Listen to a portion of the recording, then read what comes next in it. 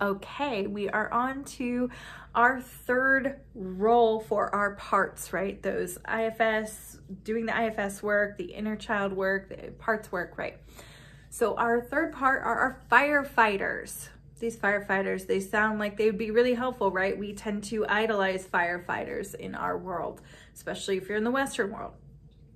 The firefighters, again, like the protectors, have a very misguided way of helping us out. In fact, sometimes a very unhelpful and dangerous way. So let's say we are in a situation where we want to put ourselves out there to get into a healthy relationship, right? A really good relationship. But we remember that we're not good enough, right? Our little exiled parts remember we're not good enough from when they were little. Nobody will love us because whatever your parents, caregivers did taught you to feel that you're not good enough. So now you have these like inner critic parts that say things to you like, you're too fat to get a partner. You don't deserve a partner. You don't deserve somebody that loves you. You're not good enough. You need to work harder. You need to go do this, that, and the other. You ever deal with that in your head, right? Challenging you. And again, I'm just giving one example, but take your own situation where, you know, your brain goes into that, or you put things off or whatever, you go into distractions, but you try to challenge it you a little bit. You push to yourself, no, I'm going to do this.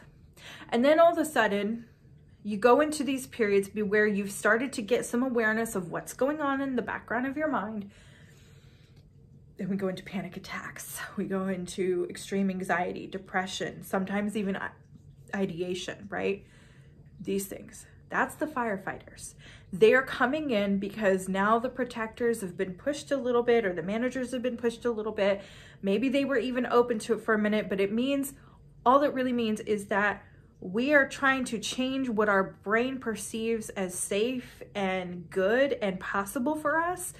And our brain is like, no, no, no, everything's on fire, put out the fire. And the firefighter's like, okay, here's some panic attacks or some ideation for you. That'll stop you, right? Because then you got to deal with that. Not the most helpful, but again, misguided, and this is what they do. So how do we work with that? Well, we have to start building up some resourcing skills and learn how to do this work very slowly and effectively, which means working with somebody that knows how to do this work.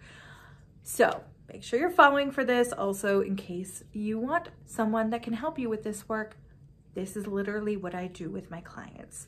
So reach out. I have self-paced programs. I have one-on-one work, group work for this. I got all the work for you to help you do this, especially if you feel overwhelmed with just trying to do it on your own. So make sure you're following and, you know, ask away if you want some help.